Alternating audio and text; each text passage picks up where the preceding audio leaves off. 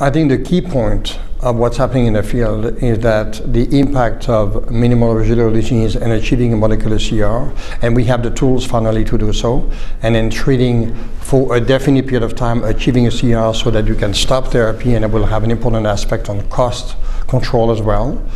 The combination of novel therapy that will be very important, both to before chemotherapy to reduce number of cycles of chemotherapy potentially, post chemotherapy as a maintenance, or in lieu of chemotherapy in patients who are not chemotherapy candidate. So I think there's a lot of novel options.